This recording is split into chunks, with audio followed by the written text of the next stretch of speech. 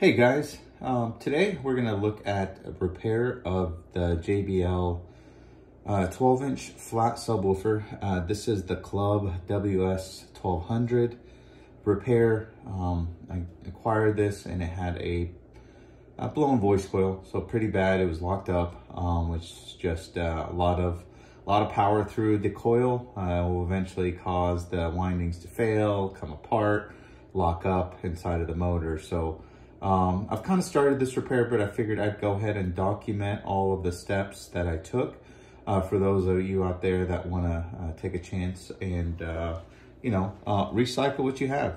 They are repairable. Contrary to popular beliefs, you don't have to throw them away. There's plenty of parts out there. And so let's just get right to it. So the first part that we want to do is either take the dust cap off, which is right in the middle. In this particular case, these are one of the easier ones. So with a little bit of just a heat gun, again, without trying to risk burning up the plastic or the polypropylene that's on there. We just heat it up a little bit and take our little plastic accessory tool, and we're easily able to remove the dust cap. So I've already got it removed, but I'll pull this off and kind of show you what that looks like. And as you can see, they just kind of add that rubberized adhesive, whether it's RTV or silicone or something similar, E6000. So it doesn't really take a lot to remove these dust caps. So that would be the first step that really gets you to see the overall damage in here as far as voice coil and the motor, if there's any issues. Now in this particular case, I've already taken the voice coil out, so we'll just kind of go in the sequence. The next step would be removing the overall foam surround to be able to remove the whole cone. This was pretty easy, as I've showed you before with my other woodworking tools. Surprisingly, the chisel works the best, the 1/2 inch. I get right under the foam surround right here where it's supported, and again, it's held by that same rubberized material, silicone, RTV, E6000. They use quite a bit, but again, it's all silicone based, but pretty good adhesive. And you pry carefully. The foam is pretty robust and solid. Sometimes there's more of the paper foam on these different types of subwoofers, different brands, and they rip easily. This is really nice because I was able to pull it off with a little bit of force, just kind of making my way around it, and I wasn't really worried about tearing it. But again, always be careful. Once you lift that up, before you can pull it completely off, you would need to go in here and unsolder the tinsel leads. The tinsel leads are pretty straightforward. In fact, if I can focus, there is one of the voice coils. You just unsolder that and it loosens up the tinsel leads. Pull that out. We come to the other side, and there's another set of leads. As you can see, I've already desoldered it, and just apply a little bit of heat on there carefully, pull those out, and you should be good to go. This Club WS1200, it's got the proprietary Infinity, JBL, Harman dual, and peanut selector switch, which I think is pretty neat. It just offers really good flexibility when you're trying to wire up to an amp, whether you have 1, 2, 3, 4 subwoofers. So this is pretty cool. So anyways, I was able to solder and remove those tinsel leads.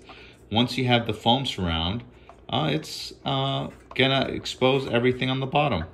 And what you will see is now the spider being attached to the bottom frame.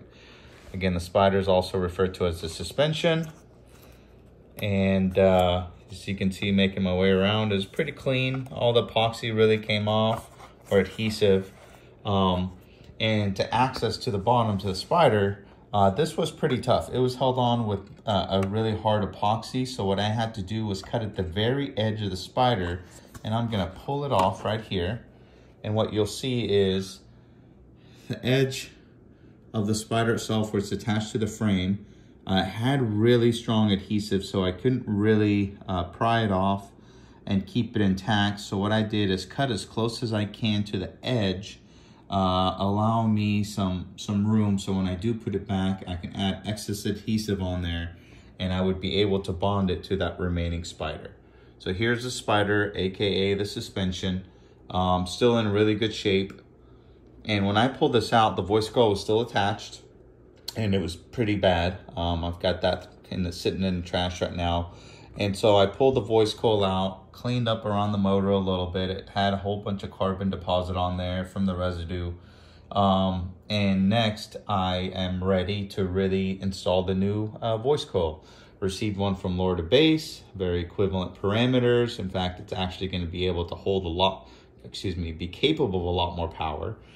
So with the right dimensions, I'll be able to go ahead and reinstall it. So the only prep work would be just to install, clean up the little area where it's going to mount. One of the important things that I showed in my other videos is during every step, I urge you guys to document all measurements. This is going to be very helpful. So in my particular case, as I'm taking things apart, I'm taking dimensions with my calipers of the yoke, which is this portion here. This is the motor. This is the back plate. This is the yoke. That's the gap, right? So you want to be able to try to take measurements of everything, inner diameter, outer diameter of the inner plate, and that way you can always match it up. An important part, once the coil was on here as well, I was able to take the maximum dimension. So the outer diameter of the coil, inner diameter of the coil, the height where it was exposed, and I was able to document that. So here you see kind of the dimensions of the coil. Again, there's going to be a slight variance from each caliper to caliper, but overall it's in the same ballpark. They are pretty somewhat standard, but folks out there have quite a few of the accessories to replace them with. And then the cone itself. So you always want to look at the cone opening to understand what you can fit in there, what you can't. So I got these dimensions. This helps me to go and find a replacement coil. Here's my replacement coil. This came from lower to base. They do a great job of packaging. And now I opted for a single 4-ohm flat wound coil. Again, this is going to be able to handle a lot more current than the factory. And so I'm going to hardwire the subwoofer to only a 4-ohm impedance, and I'm okay with that. And that's the way it's going to be advertised for resale. So solid, it's a 4-layer copper wound aluminum on the Kapton former, so really robust. It's a great fit for this, and you can see here in the gap. Just got to be a little careful. Once I put it on here, once I line it, it's going to be a perfect fit for the gap. And the last thing I did with the coil is, you can see this red line here. I marked a specific measurement where I outlined this red line. And what is this red line?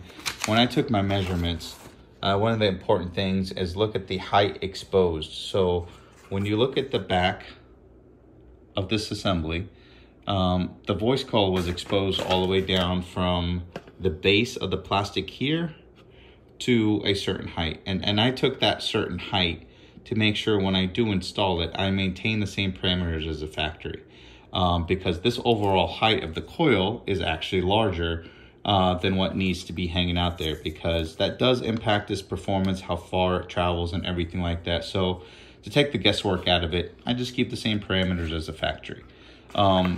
The cool thing is, you have a little bit of tolerance to play around with. Most of these dust caps, they give you a little bit of area, so that way the top of the voice coil former can extend a little bit or come out, a little bit low, and it just covers up all the imperfections. So we're good there.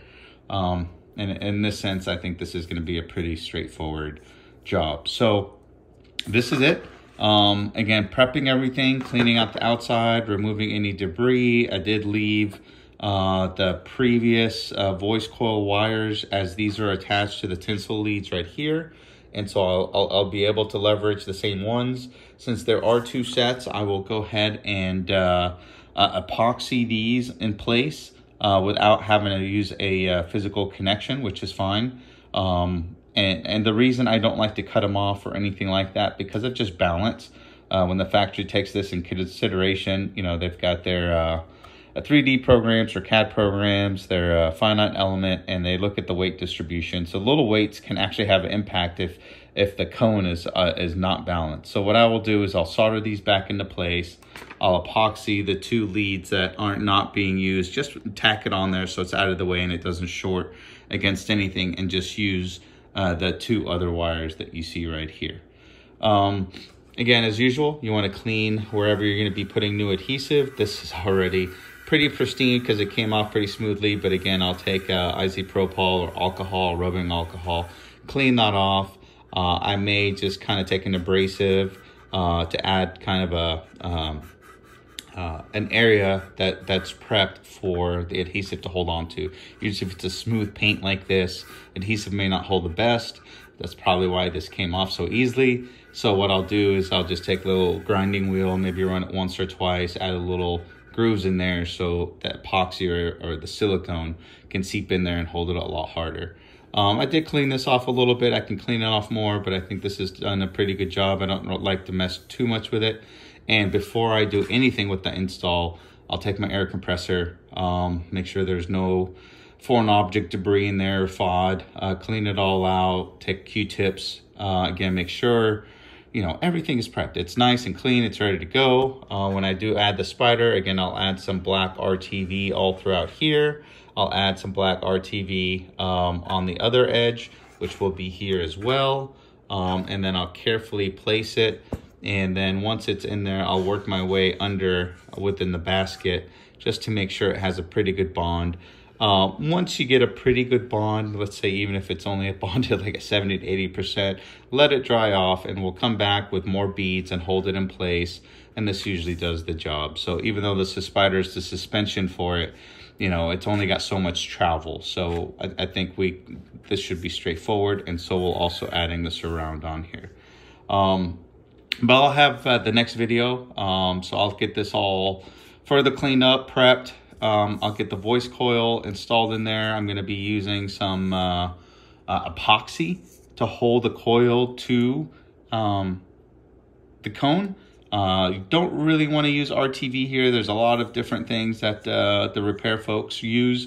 I love the 5-minute epoxy. It's freaking strong. It's going to hold. This is a pretty hard pressure point because this is what's going up and down consistently and holding the cone in place. So I'd like to use some really good adhesive in this, both from the top and from the bottom of this assembly. So once I put this in there, I'll take some good videos of it and show that to you. All right, stay tuned. Again, there's an afterlife for these subwoofers just because they get damaged. Now, not all of them can get repaired, but for the majority, if you put your mind to it and a little bit of TLC, you can get these up and running. All right, thank you.